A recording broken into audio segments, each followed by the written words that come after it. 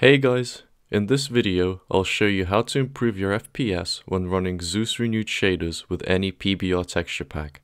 I'll be using SEUS Renewed Shaders 1.0 with Modern Arch PBR texture pack. Hopefully this will help anyone who is struggling to run PBR textures with shaders on their low-end PC. If you have any questions, let me know in the comments below and enjoy.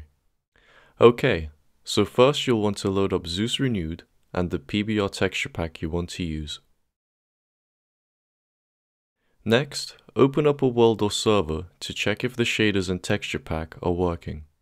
You can also check your FPS by pressing F3 and looking at the top left.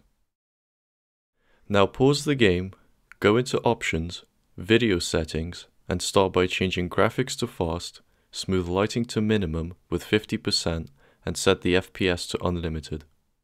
Then go to Performance Settings and turn on Render Regions, Fast Render and Fast Math.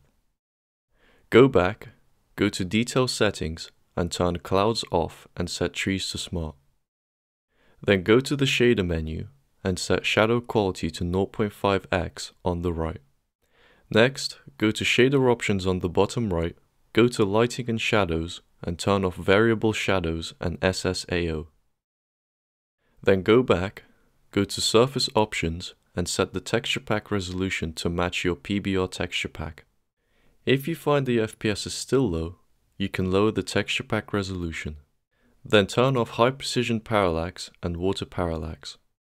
Finally, go back and go to Post-Processing Settings and set Bloom to 0.2, Motion Blur off and Temporal Anti-Aliasing off. Now head back into the game and your game should be much smoother. I will leave a small comparison at the end of the video. If you found this useful, leave a like and subscribe. Otherwise, thanks for watching.